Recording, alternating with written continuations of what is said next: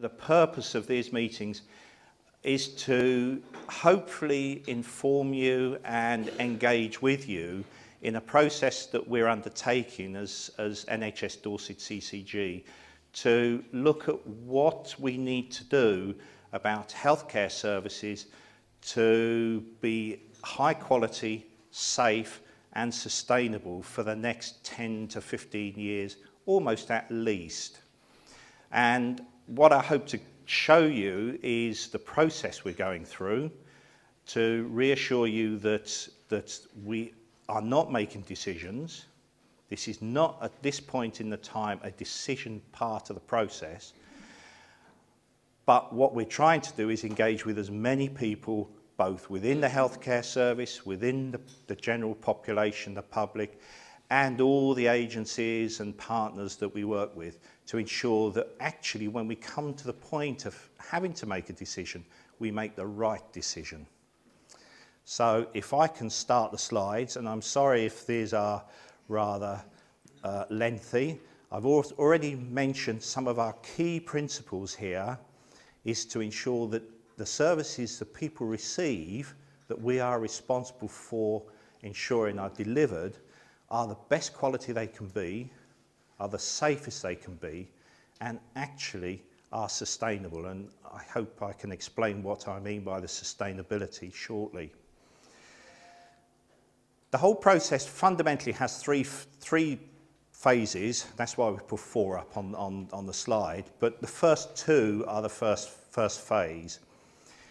The first phase is what we're calling the design phase, is really coming up with strong arguments as to why we need to go through this process, why we can't just allow the current system and the way of working to continue, and then to suggest possible models for how we can change and what needs to change, but then take those models out to a formal consultation process. That's part 2, and that will occur through the summer up until early autumn. And then once we've done that public consultation, had all the feedback that we can obtain about that, then that is a point we would need to make some decisions, and then we need to implement what those decisions are. And that would follow after autumn of this year, and probably will take several years to fully implement. So what have we done up to now? What we've done up to now is try and gather as much information and evidence to actually support why we need to change. And we're calling it the case for change. And there are various versions of documents available, some very detailed that are heavy and difficult to understand, and I would say that myself as a clinician. Others which hopefully put things in much more understandable way. And all of these are available both on our website and available from us if you haven't seen them. And I would encourage you to certainly at least see the more public-facing document, because what it is showing is that whilst Dorset as a whole has actually very good healthcare services compared to many other parts of the country, they could still be even better. There's still a lot of variability, both in terms of what goes on in hospital settings, in the community settings, in general practice settings. But also, whilst in Dorset you haven't had in the press about how this healthcare system is financially broke, that is not going to be the case going forward. And there are some real concerns that actually in Dorset we're going to have some major financial challenges going forward. And so when we put all of these things together, then certainly I believe, and many of us believe, is a very strong case for actually not doing nothing, but actually doing something positive to try and make things and improve things and make them sustainable. So what are we doing about involvement at the moment? I've touched on this briefly. I mean, this is part of the involvement process at this stage.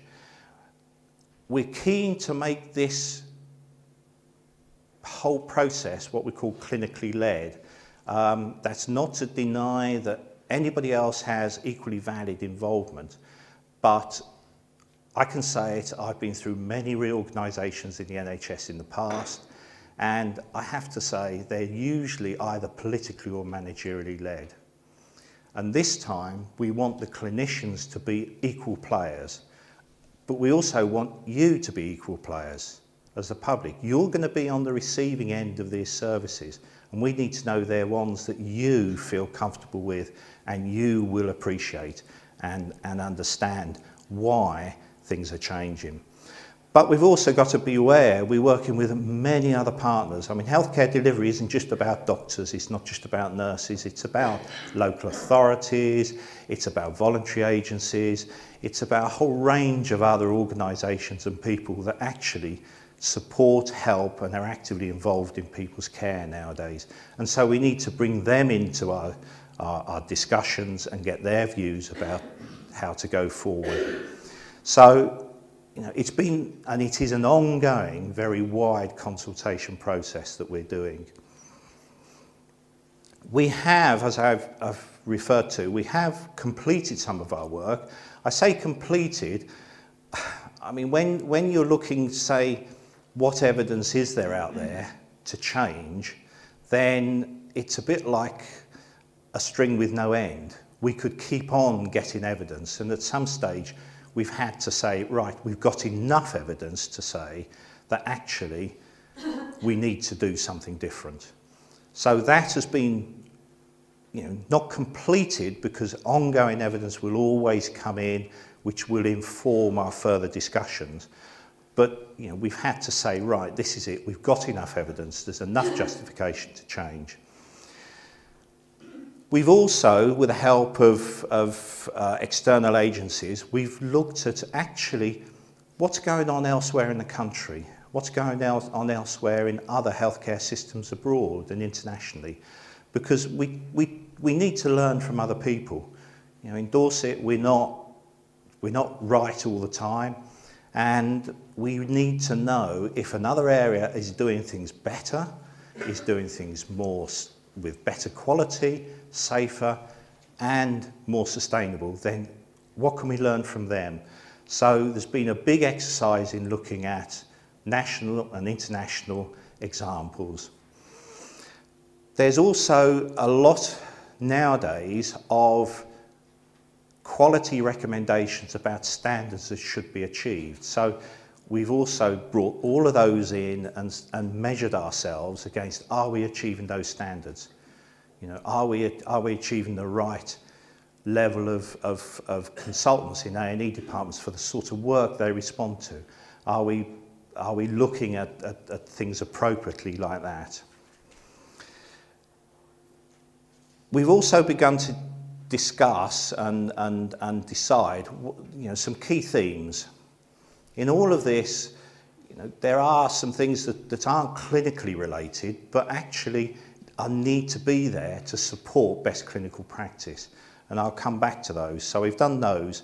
And those, you know, we've called them enablers. And I've got a slide which you'll see later with what they are. The need to change, again, I've touched on this really, but I think it's worth just emphasising some of these things so that you feel comfortable that at least we're thinking about the right sort of things. We can't escape the fact that, you know, we have changing demographics, we have an ageing population. One of the successes, perhaps, of public health more than actually NHS is people are living longer. They're not just living longer, they're living longer with illness and disease, all of which requires different sorts of healthcare. In our evidence collection, and I've got to be honest and say, I've been surprised personally when presented with the evidence how much variability there is across Dorset in every part of the healthcare system. And there are some examples of absolute highest quality practice, but unfortunately there are also examples of perhaps practice we could certainly be better. And one of the things we have to do through this process is try and remove that variability and bring everybody up to the highest.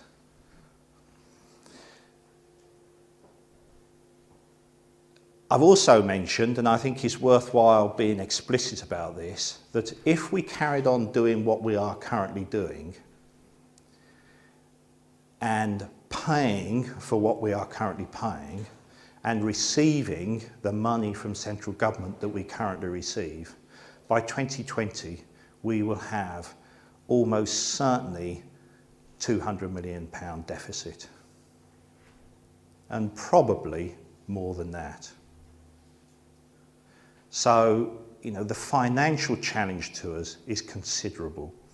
We have to assume that whatever political persuasion is at the top, they are not going to be able to fund that level of deficit for us and every other area in the country. So we have to look at the finances. We cannot disassociate ourselves on that. We've held 3 big meetings so far, 4th to come up, where we've invited a whole range of clinicians and others in Dorset, mostly clinicians, but some other support staff. We've had about 120, 150 clinicians in the room at these meetings, and we've presented our case for change. We've then asked them, okay, if you accept that, what do you think good would look like? If we removed the variability, brought everybody up, if we achieved all the staffing standards and everything else, what would good look like in Dorset? And we've done this under 4 themes. The themes, I mean, the problem with choosing themes is you always exclude somebody or appear to exclude somebody. So I'll mention them and then explain why we chose those. One of them is maternity and paediatrics. One of them is urgent and emergency care. One of them is planned and specialist care. And the 4th one is long-term condition and frail elderly. Now, I've heard many people say, but you've left out some very key disease areas there. Well, and I think the one that immediately springs to mind is mental health. We made a positive decision to do that because we strongly believe that you cannot dissociate mental health from physical health. The two go hand in hand. And there are some people, yes, with specific mental health conditions, but those are being incorporated into our planned and specialist care and long-term condition. I mean, I have a particular angst. Long-term condition historically has had some very tight definitions of things like respiratory disease, diabetes, heart disease. One of my jobs until about a year ago was leading a group in the CCG on musculoskeletal conditions. Well, my argument was, okay, so 10% of the population have diabetes, 50% have heart disease, X number have that, but I would say 100% of 80-year-olds have joint problems and stiffness and musculoskeletal conditions. So, you know, I think some of the definitions need to be actually challenged and widened. So, you know, that's the principle. There's 4 groups and the clinicians have been divided into those 4 groups and been asked to review the evidence for the case of change and then begin to come out with potential alternative models. And I think I'd like to stress at this point, they are only suggestions. They are not decisions. You know, we are not at the decision-making stage here. As I say, the decision will come after the public consultation, when people will be given the options to see for themselves and to balance up the various different potential models. There will be clearly some refining of those potential models, and some of our discussions have looked at 60, 70 or more different options. But some of those can be very rapidly, we think, put aside because of applying certain evaluation criteria. But what will come out of that is not just one decision. It's not saying this is what we're going to do. It will be a question of these are our options. What do you think? Which way do you think we should be moving in the future? The core themes and principles that we've, as clinicians, have been discussing really are put on this slide. And some of them are predictable but maybe need more explanation. Some of them have been talked about for an awful long time. I mean, being a clinician for 30 odd years, I've heard so many times care closer to home is the way forward. And I'm sorry, I've never seen it yet. In fact, I've seen just the reverse, that more and more is done in big bricks and mortar buildings. And so what we are beginning to say through this is actually, no, this is the time to really make a difference.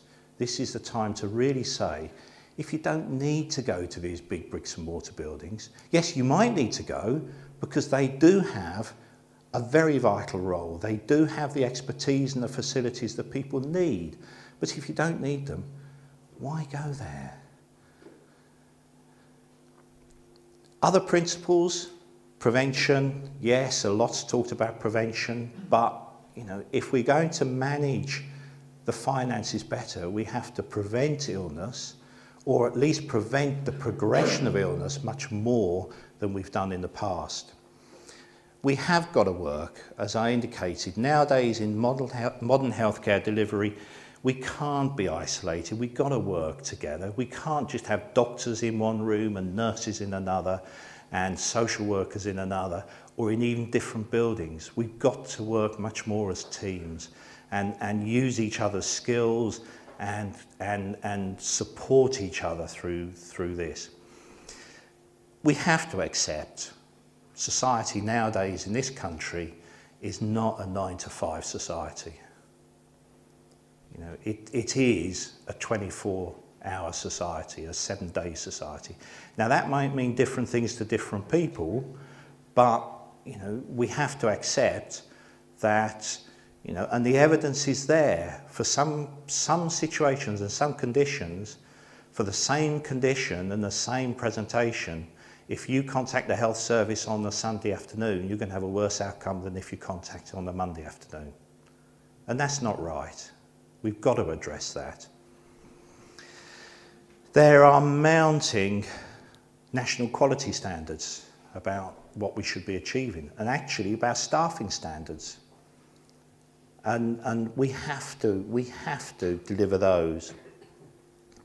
And one of the things that I have seen over my time is a tendency that to cope with the rising demand, the first person you see is probably the least qualified person that you need to see. And sometimes you need the more expertise and the more experienced person. I'm saying, perhaps I should come back into clinical practice, to see, first of all, who makes that rapid decision. I mean, I remember a story that when we did a public consultation about physiotherapy services, a patient saying that she'd had 6 appointments with a physiotherapy about her shoulder and got nowhere. They then referred her to a physiotherapist who was an expertise in shoulders. She had 1 appointment and she got the condition resolved. And that taught me a lesson that we need to organise ourselves to be much better at matching the expertise with the condition earlier in the process. These are the enablers, the key enablers. They're not necessarily clinical, but we do believe that if we're going to go through this process and create a more responsive healthcare system, these are the things we need in place to do it. I won't go through these ones. I think I've touched on some of them. I would just perhaps highlight the last one. I think we do have a role in understanding that actually a lot of people who have illness and disease actually don't like coming to the healthcare system. They want help to manage their condition better themselves.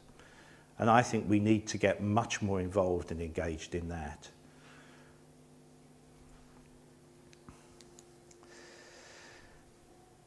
So, where are we? As I say, we've done our case for change, but we had to draw a line because every time we looked at that, people questioned it and added new things and challenged it. But we got to a point where we felt there was more than enough evidence to say we do need to change. I've touched on developing on emerging models. We've divided this into two parts. We've talked about in-hospital care and out-of-hospital care. The reason for that is that there is, currently, the CCG has, give or take, about £1 billion for Dorset. Half of that is spent on 3 acute hospitals, the care delivered by 3 acute hospitals. The rest is on community services and a whole range of other things. But being half of it in acute hospitals, really we need to separate that out to start with from what happens out of hospital. But at some point we have to bring those two together because they are so interdependent. So my next bit, I would just want to talk briefly about some of the themes about what out-of-hospital care might be looking like. Again, I want to stress this is no decision being made. There's really just a bit of blue sky thinking about possibilities. So I'm just going to talk about some of the out-of-hospital models, and then I'm going to hand over to my colleague Phil Richardson, who will talk about some of the thoughts around in-hospital models. So let's do this first of all. Out of acute hospital care. I'll have to turn round. This slide just basically shows what currently are our community hospitals. And I think it's fair to say that this bit is about what is out of acute hospitals. So that is out of rural Bournemouth, Poole Hospital and Dorset County. So there are community hospitals currently. And this again is just a slide to give you some of the thoughts that have been going around. And some of this is a repeat of what I've said. Again, prevention comes up. And I think it's important we include mental health here, and that's on the slide. Different potential models. Let's use the facilities we've got rather than just say, let's scrub them all out. We have these community hospitals in the more rural parts, although we've got Wimborne and Wareham, which are around, and Christchurch, which are around the periphery of Poole, Bournemouth conurbation. Let's use those. Understanding, however, that one of the things that Dorset is, it has the widest variety of demographics, probably than most areas. I mean, we often hear of examples coming out of London. Northwest London is one of the particularly quoted examples, but I can't say there's many green fields very much in Northwest London, and certainly no rural villages. There were probably 100, 150 years ago, but not now. But in Dorset, we have some very dense urban conurbations, some very challenging inner city deprived areas. And that's not just in Bournemouth and Poole. I mean, Weymouth, Portland have some of the highest deprivation markers within Dorset. But against that, we have some wonderful rural scenery with scattered population, small populations. So the message is we're not saying that one size fits all. We're not saying this is one answer for the whole of Dorset. But we have to have an answer for the whole of Dorset. But it may be different perceptions and different models. Integration of intermediate care services. This is more about going back to my point about team working. One of the problems I've seen over the years with the NHS is more and more times people are driven to work in silos. So you have your GP, you have your hospital doctor, and somewhere in the middle you have what you call an intermediate service. But really, actually, what we want is one service. You as patients and the public don't see that. You don't want to see that. You just want to know that actually when you contact the healthcare service, it is one healthcare service and you get the right people for your condition at the right time in the right place.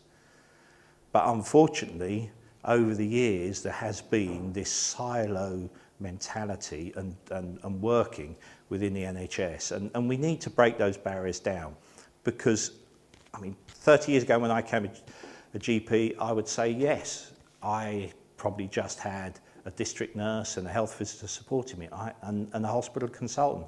Nowadays, I could access physiotherapists, I could access different forms of nursing, specialist nursing, I could access, primary care nursing, I could access community nursing, I could access hospital nurse specialists.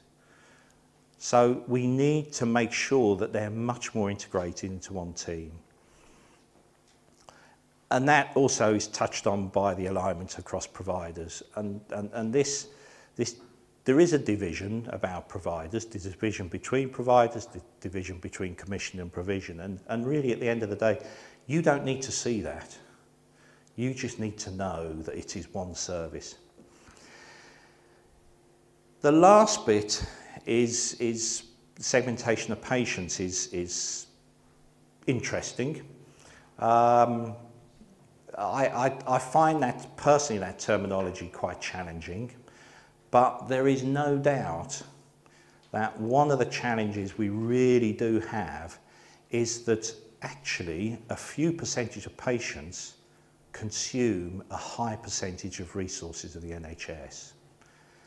And whilst we're looking at not one model fits all, we have to say that somehow we're going to have to say that actually we need to identify those patients who need all those services and manage them on a very much individual patient, on an individual case, as much as we do somebody who hardly ever comes to make contact with the NHS service. But when they do, they want just as responsive service. So we've got to structure ourselves and identify the people who are at highest risk and highest need, but making sure those people at lowest risk, lowest need, when they do contact, are still responded to appropriately.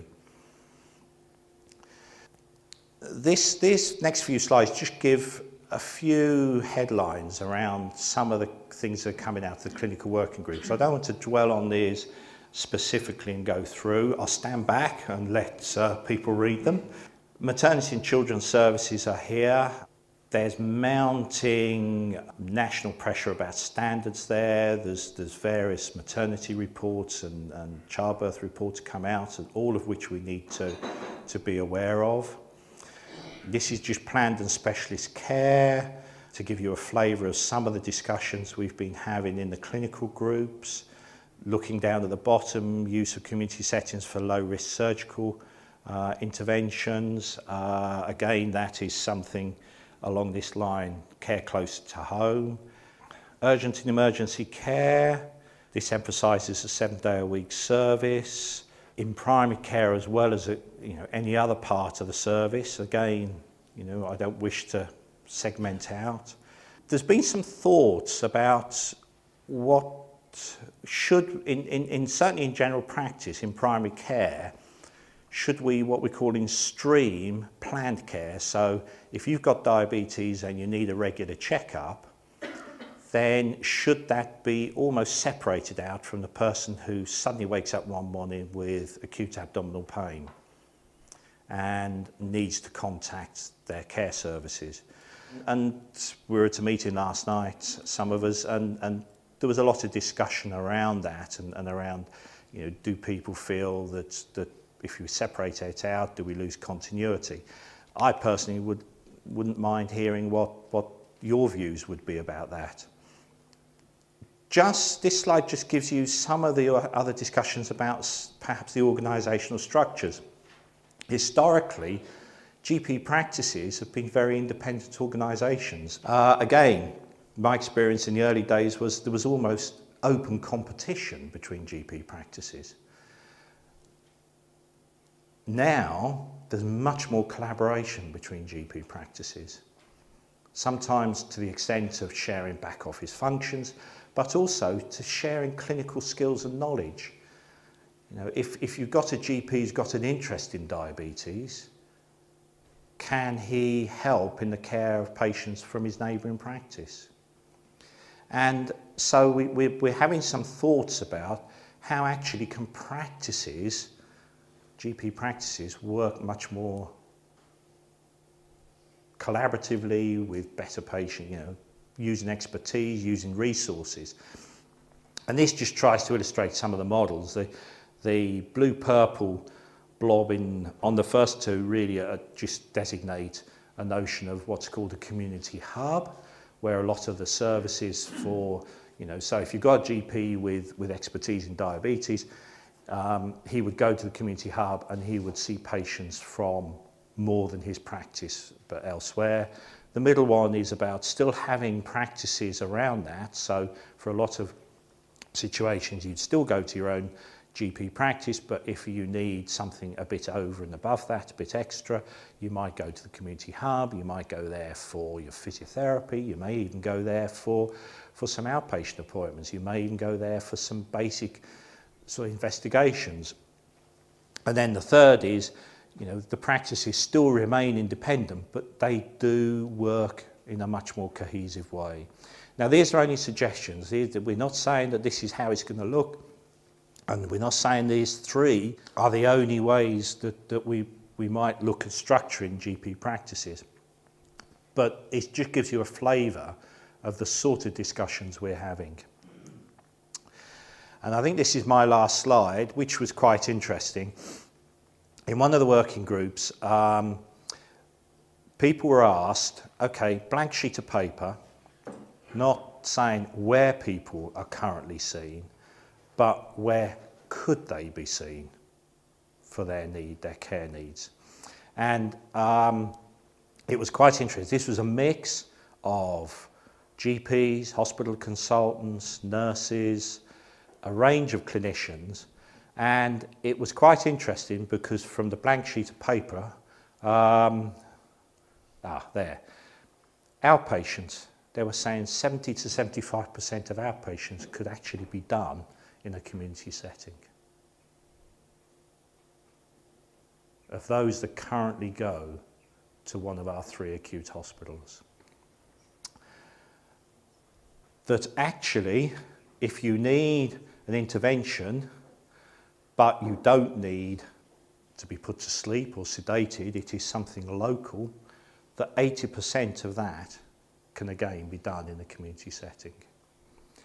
And that actually, if say you've had a hip replacement, a knee replacement or an injury and you need physiotherapy or whatever, rehabilitation following that, up to 90% of that can be done in a community setting. And these were just some of the thoughts that were coming out of the clinical group. I think that's the end of my bit. Thank you for listening. Hope I haven't bored you. I'll hand over to Phil now, who will take you through the potential acute hospitals. Okay. Cheers. Morning, everybody. I'm Phil Richardson. I work in the CCG, and I'm the director responsible for this review. What I'm going to do is share with you the thinking around what happens in hospital, which connects to the session that Chris has just presented, which is around what could happen in the community. So if we focus on looking at the hospital piece, it gives us an opportunity to say what needs to happen in a hospital setting, as opposed to what currently happens in a hospital setting. And you've seen from Chris some of the thinking that could happen in the community, which means that we can look at hospitals in a different way. It's the same for clinical groups. So sticking with the first one is frail and elderly, one of the big challenges is the communication or the connection between being in hospital and being out of hospital. So a key theme is about how we get much better connectivity between those two. I think that also plays into the piece about treating the person as a whole. Would anybody in this room have a problem with being treated like a person? No? General agreement there then. And I think one of the challenges we currently have in the hospital setting is you tend to end up in a speciality and you tend to be treated for that speciality. And I'm sure some of you have got experience of having to go back multiple times for multiple things and come back to the GP for multiple things. So our opportunity is to connect these things together and say, actually, if we look at the whole person, what actually could be done in the hospital while they're in hospital and what could be done much better in the community. So I think that's important and plays back to that first point about connectivity. And then I think it's about making sure that the in-hospital care is as good as the out-hospital care. So we've got some examples today where if you need A&E and you need a consultant, in the 3 hospitals that we have, there isn't consultant available in the A&E for 24 hours of the day. They're available and they can be called in, excuse me, but they're not available all the time. So that's an improvement. That's an opportunity that we can improve that service. So we could provide in the A&E consultants available full time. And that will improve the quality of care for patients. If we start looking at it in terms of the maternity and children's services, we have a similar opportunity here too. If you are a mum and you get into trouble, in our current hospitals where we provide maternity services, the obstetrician isn't available 24/7, 24 hours of the day, 7 days a week. They're only actually on the ward in some hospitals in working hours. Now, I'm sure if I could cast your mind back to when you were a baby, can we do that? No? I'm sure if we did an hours of the day you were born, I'm sure there'll be a big proportion of the room that wasn't born between 9 o'clock in the morning and 5 o'clock in the afternoon. So there are some difficult people in the audience who are born outside those hours, right? So that's a real opportunity for us to improve that service across Dorset, to provide for when difficulties happen, to have the consultant available in the hospital at the time. It also gives us opportunities to start to look at midwife units. So Bournemouth, for example, has a midwife-led unit, and the thinking from the College of Midwifery is that is a really good way of helping mums in the community. So we've got an opportunity to think about how we improve that service. So looking at children, so looking at the paediatric service, we have the same challenge. We do not have paediatricians available 24 hours a day in the paediatric wards. They're available, but if you were a mum with a child in trouble, wouldn't you want the consultant to be available there and then to get the service? So that's a real opportunity we have. So now balancing to what Chris has talked about out of hospital, if we can start to adapt and embrace that, it gives us a real opportunity in hospital to improve the quality of services. So there are some challenges around stroke care. So Dorset at the moment doesn't achieve the quality of care it could when we compare to other counties in the country. So other counties provide a better stroke care service. So that's a real opportunity for us to start to think, actually, what should be the service here? We wouldn't want to be sitting here with thinking, actually, below average is okay, would we? We wouldn't want that. But by focusing specifically on how we address all of the hospitals, and what this clinical services review gives us that opportunity. So in other parts of the country, which get into difficulty because they've run out of money or get into difficulty because they've got quality issues, they focus typically in on a service or a hospital. Here we can look at all our hospitals, 100 GP practices, 650 GPs, all of the community services, and think, for the people of Dorset, of which there are approximately 750,000, what's the right thing to do? And of course we have budgetary constraints, of course we do, and we have increasing pressure on getting the quality right, but that's got to be a good thing. So for maternity and paediatrics, the thinking said, why don't we have 24/7 obstetric consultant cover? Why don't we have 24/7 paediatric cover? If we then have a look at the planned and specialist, so this is where you have an appointment for a planned operation of some sort. There are good examples in the country of much better ways of doing that, where you pull all the specialities together, all the specialists together in one place, and you can be much more efficient and much more effective, and you can have the theatres running all the time. So at the moment in our hospitals, the theatres don't run all the time. So we've got very expensive equipment running, and we're not using it. Well, that doesn't make sense, and that might play into some of the thing we have about expense.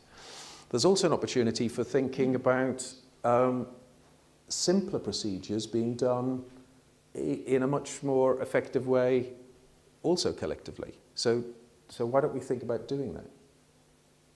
So that's it. That's a clear piece from the planning specialist. And then I think looking at urgent and emergency, I'm sure you've seen all the news, and some of you may have experienced some of the challenges over this winter period about A&E. We need to get better at A&E. We don't have enough consultants in the A&E centres, so we need to do something about that. We have difference of services depending where in the county you go to for A&E, so we need to do something about that. But we've also got challenges around supporting across the community. So at the moment, most hospitals tend to work independently. We could create something which is called a network, which is where they start to work together as teams across hospitals. So that gives us a real opportunity to improve our service. But we do have challenges in Dorset. Recruitment is really difficult. There aren't enough people in the system. We struggle right across the patch, and we do get to situations where some hospitals are competing for the same person. So that doesn't really make sense either, does it? So we need to think about how we can network the workforce much better. And what the CSR does is gives us an opportunity to do that, because unlike in other areas where one hospital at a time has been looked at, we are looking at the whole of Dorset all in one go. And we have everybody in the discussion. So Chris talked about the clinicians getting together. In a couple of weeks' time, there'll be 150 of them in a room, and these are consultants from the hospital, nursing directors from the hospital. Around 50 of the people in the room will be GPs from across Dorset. So this is a big group getting together. That's not been done before. As Chris said, we've got mental health embedded in all of our working groups. So we have psychiatrists and psychologists and GPs specialising in mental health. We're thinking about, from an acute point of view, what's the acute way of dealing with mental health. And running in parallel to this, we started, before the clinical services review, a specific review on mental health, and that lands about September. So we're expecting the results from that in September. And that ties in with the CCG decision around what we do overall with mental health in Dorset. We're also working, we've also got the patient group, which Francis is going to come on to at the moment, and we've got people with mental health experience and expertise in that group. So we're really embedding. I think we made a real conscious decision not to have mental health as being off to the side or separate or treated differently. We wanted it absolutely embedded. And in the acute part, it's a key part, which is how do we deal with mental health in that sense. The piece we didn't talk about earlier, just in terms of the population, in Dorset it's going to increase by 6%, which is bigger than the England average. So we're going to need squeeze more people into this room next time we do it.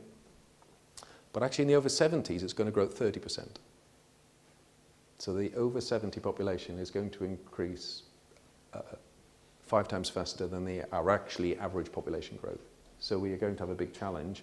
And then in the young population, which are currently the under 20s, that's growing. So we're going to have an imbalanced community, which is a very big group in the over 70s and a very big group in the under 20s. And the workforce that we need to access to deliver the services is shrinking. So we have some challenges in that space too.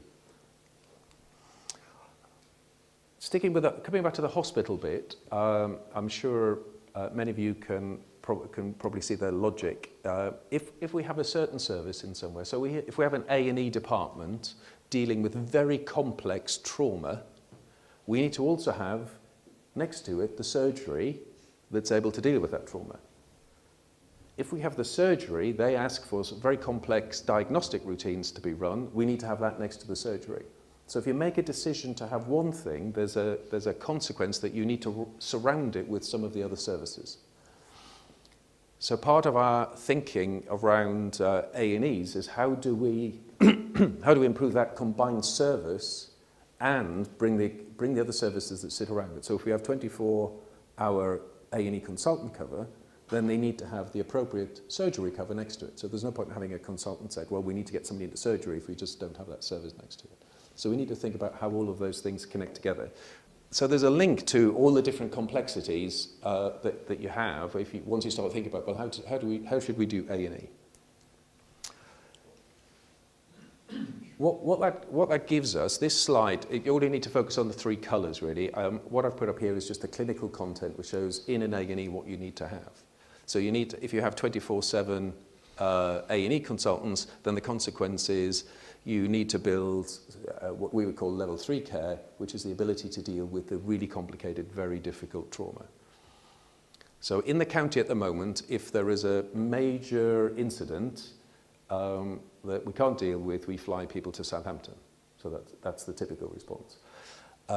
We have in the county at the moment the ability to do A&E to a certain level, and national guidance, so what we're being told centrally says actually there is something in between what happens in Southampton and what currently happens in Dorset that Dorset should think about having. And that's about improved coverage. So that's what the clinical groups have said, this is what we should do for Dorset. And the colour coding effectively says, if we focus in the middle, we're currently in Dorset all yellow, we need to add in green, so that would be an enhanced service for A&E. And then across on the right-hand side, purple starts to say, how can we think about moving some of the A&E activity out into the community? So that gives us an opportunity to make it easier for everybody to not have to go all the way to A&E down to, well, you would go to Dorchester, would you, from here? Or Dorchester or Poole, I guess it's. Salisbury.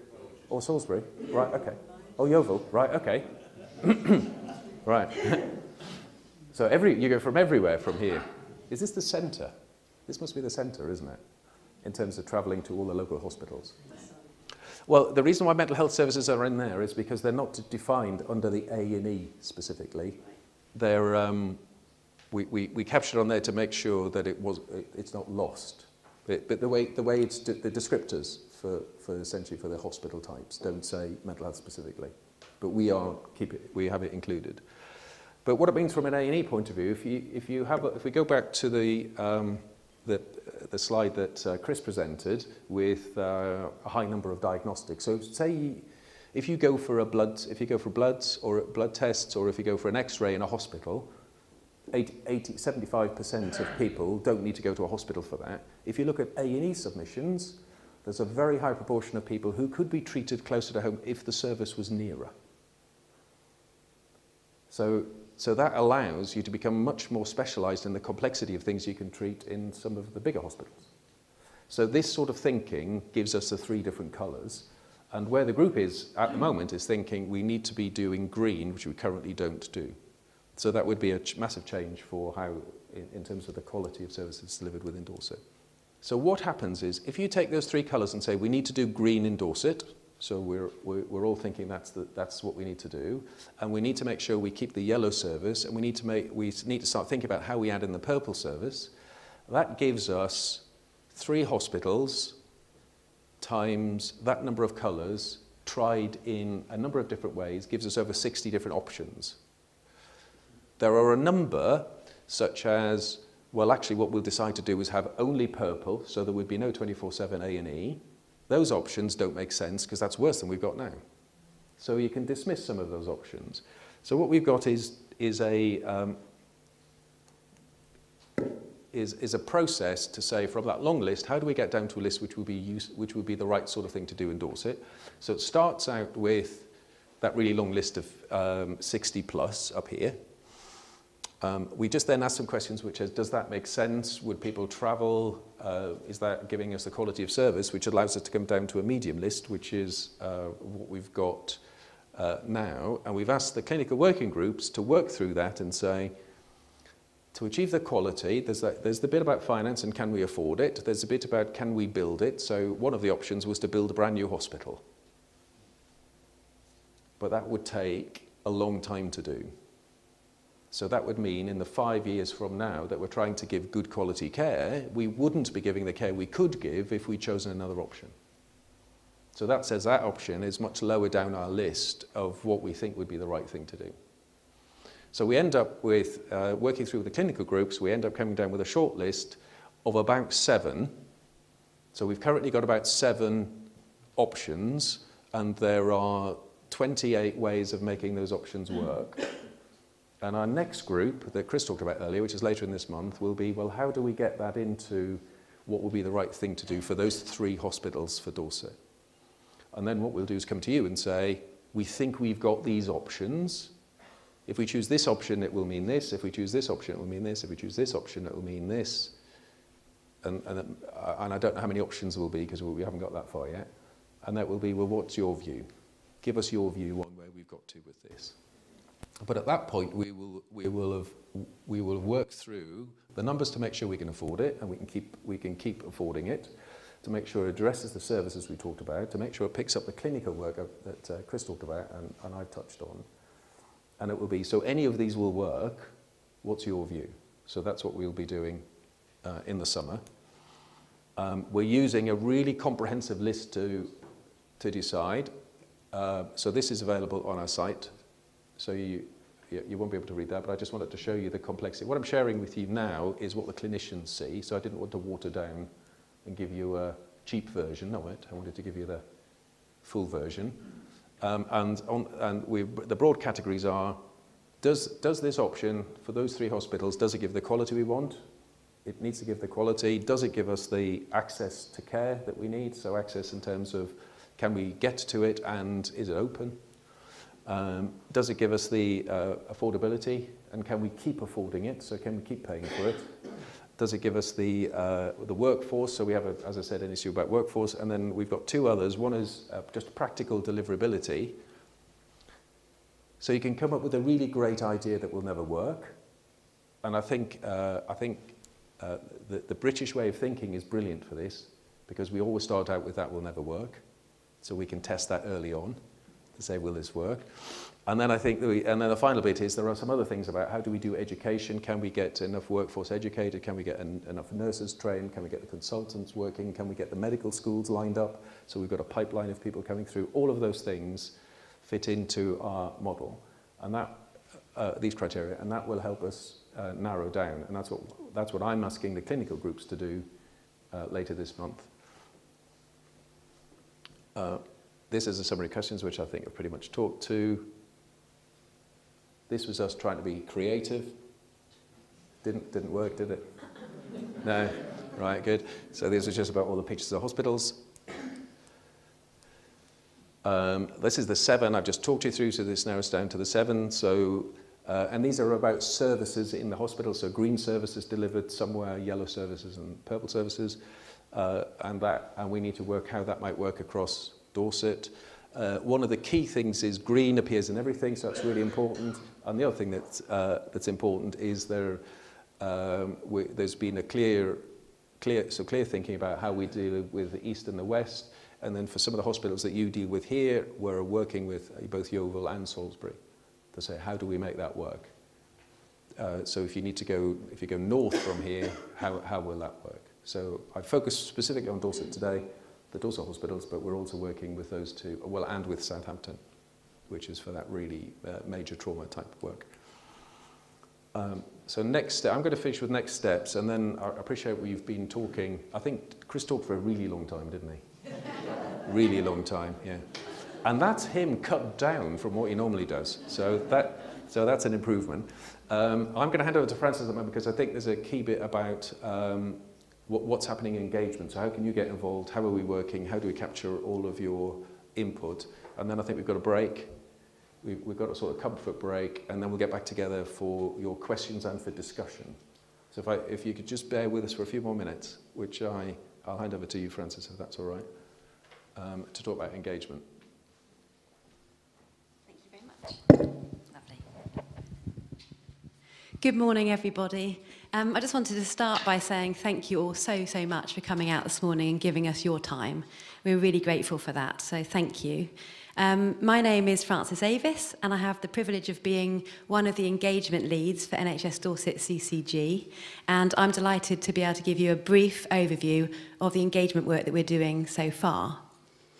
Now, I think it's important to start with just exploring what engagement means, because I think it means different things to different people.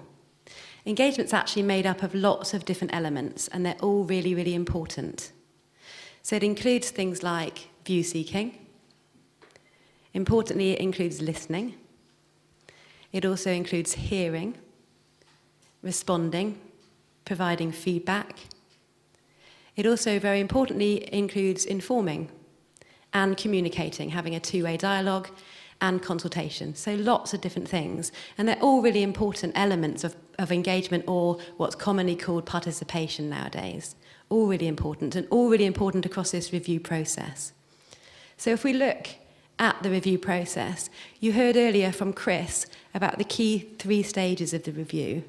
Importantly, there was a stage that preceded that first stage, and that was prior to October of last year.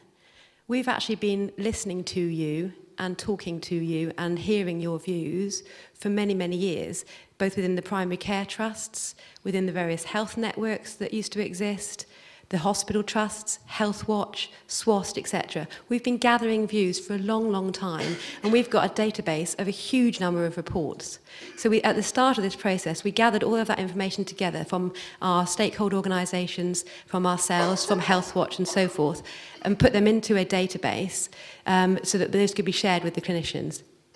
Also, during 2013-14, we did a significant health services survey across Dorset called the Big Ask. Did any of you hear about that or take part? Yeah, I can see several nods. That's great. Brilliant.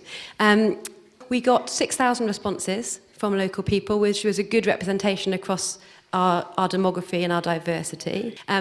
From that data, what was important in October was we recognised there were 29,000 qualitative pieces of feedback that we wanted to theme to find out what was important to local people in terms of their needs and their experiences and expectations. And I feel quite confident that if I gave you a blank piece of paper now, you would come up with the same kind of issues that have all fed into the need for change. So it was things like improved access in terms of time, improved access in terms of location, care closer to home where possible, happy to travel for specialist care where needed, better information, better continuity, better communication, and so on. All things which are really, really important, and as I say, have all fed into the very start of this process. Really importantly, across the whole process is information and communication. What we're really trying to do at this stage is to reach out to as many people as possible across Dorset so that you know what we're doing and why we're doing it, so that when it comes to the summer, we can actually have a meaningful and effective consultation with you, which will be extensive and which I want your help with, which I'll come on to in a minute. I just also want to share with you a few of the things that we've been doing so far and an update for February. We've been holding, as Phil said earlier, public events across December, January and February, with the information changing as the review progresses.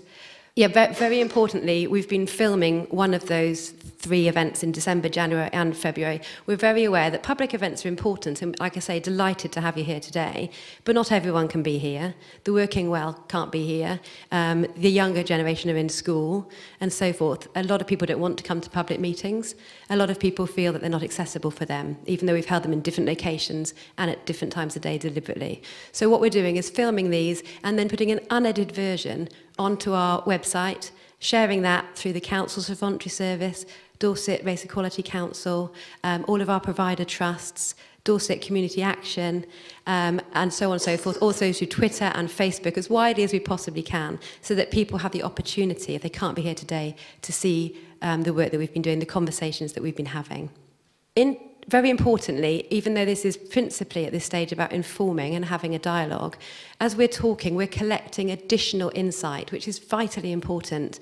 Totally understandably, people come to events and they have their personal situations they want to share about whether it be a rural or urban issue, a clinical issue, a condition-specific issue.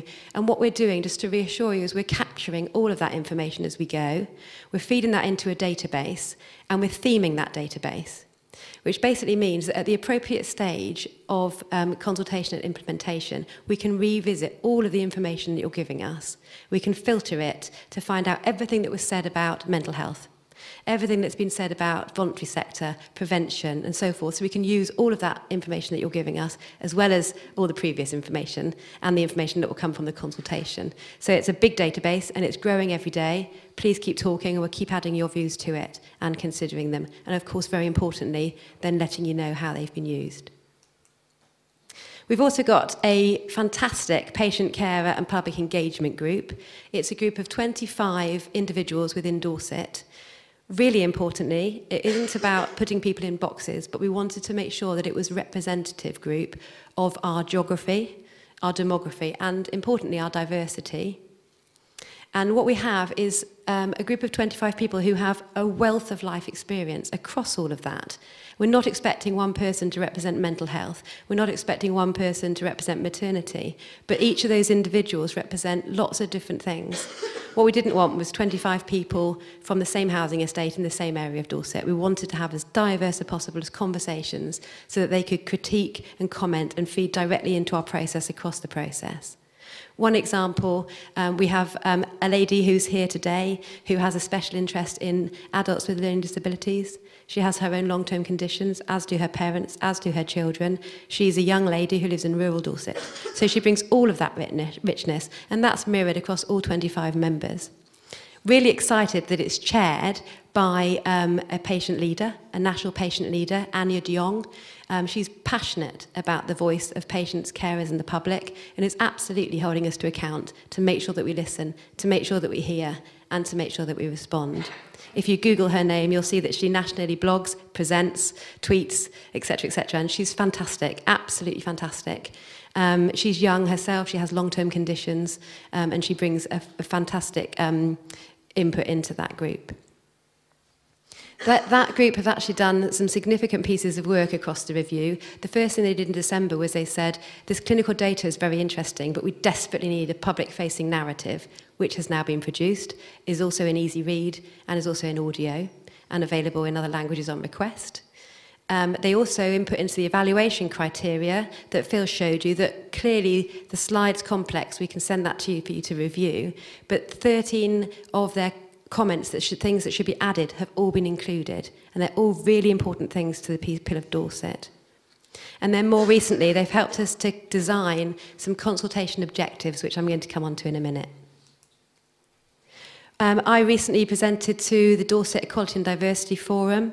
We've also got a colleague who's reaching out to the diverse organisations and groups, offering them all visits from us and asking them all how they want to be consulted with us in the summer. I spoke to the Learning Disabilities Health Action Group last week. We did an easy read presentation with them and again explored how they'd like to be consulted in the summer. And we're going to hold some workshops with them in both sides of the county with people with learning disabilities, with their advocates and with their carers and family members. Young people, we're doing some fabulous work. They are just wonderful. We had a forum last night, and they are helping us to co-design a poster which says what we're doing and why, which can go out into schools, youth clubs, colleges, drop-in centres and so forth. And then in the summer, they're going to work with us, and what they would like to happen is to have a young people's conference, which they run, and they present at, and they facilitate at, which is going to be brilliant. So we'll just help them organise that, and there'll be peers talking to peers, which will be fun, great. There'll be lots of social media and things as well, which is obviously the way that they like to communicate. The working well, really important and an ongoing challenge. I mentioned the films. We're trying to reach out through giving people opportunity to view what we're saying. We're also getting a list of our key employers within Dorset so we can liaise directly with them. And we're also working very closely with our own NHS staff, who obviously are a big sector of the employment population within Dorset. We're also presenting to Dorset's Connecting Advice in Dorset group next week to 60 organisations who all work with providing advice to people of Dorset. So that's a flavour of this type of work that we're doing. There's lots more, and I'd be delighted to carry on, but I'm conscious that it's time for a comfort break. Just quickly then, in the summer, we really want to make sure that we have a really good and a really meaningful consultation with you, and we want your help with that. The patient Patient Care Public Group, as I said, have pulled together some things that they think are important. If we do a good and meaningful consultation, what will we have achieved when it's finished?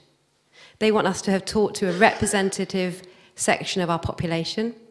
They want it to have been accessible in a variety of methods, ways, formats. They want people who have taken part to have felt that it was worthwhile.